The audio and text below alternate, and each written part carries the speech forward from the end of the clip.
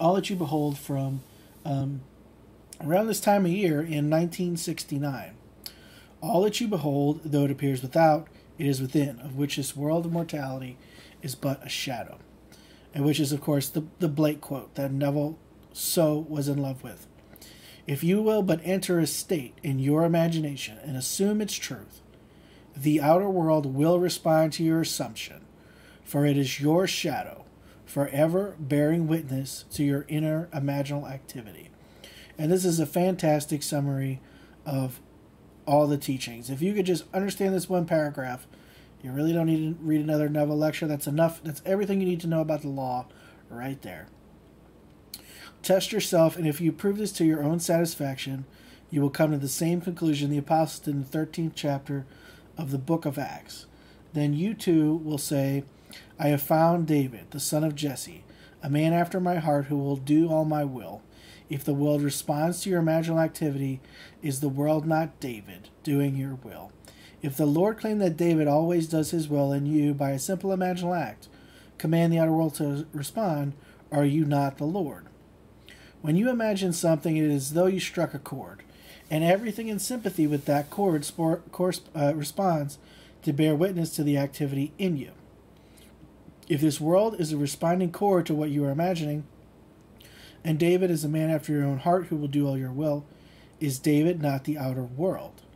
This is not will as the world uses the word. You do not will something to be so, but imagine it, and become inwardly convinced that it is so. And if through your persistence the world responds, you have not only found David, you have found the Lord as your own wonderful human imagination. So there is a common phrase that I don't know why it got memeified, but it got recently memeified in manifesting communities, and it's a Florence Scovel Shinn. As far as I know, it's the whole birds before land, and that is simply a phenomenon when you're imagining for something, similar things start happening, or the thing you want happens to somebody else, and that phenomenon is called birds before land.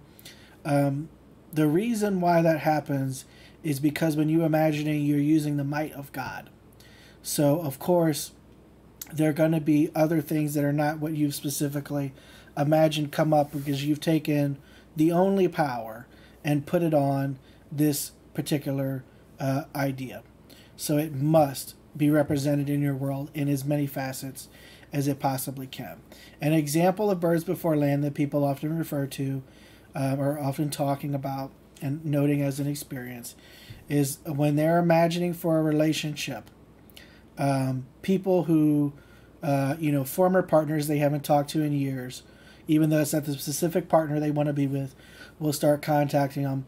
Other people who they might consider as partners will start showing interest in them who had prior not shown interest. Random strangers will start hitting on them when prior that was very unusual for them.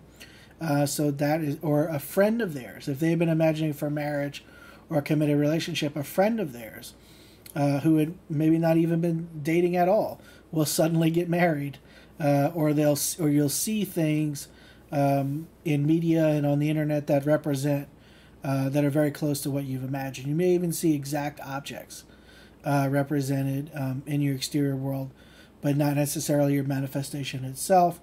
And that happens because you are God. It's simple. That's why that happens. And that's what it means. So for anyone who wants to know what this birds before land means, it means you are God the Father. In Hebrew thought, history consists of all the generations of men and their experiences, fused into one grand whole. This concentrated time into which all the generations are fused, and from which they spring, is called eternity. In Ecclesiastes, we are told that God put eternity into the mind of man, but so that man cannot find out what God has done from the beginning to the end. Only in the end will you really know what God has put into your mind. All the generations of men and their experiences, in other words, your imagination, you have access to all of it right now.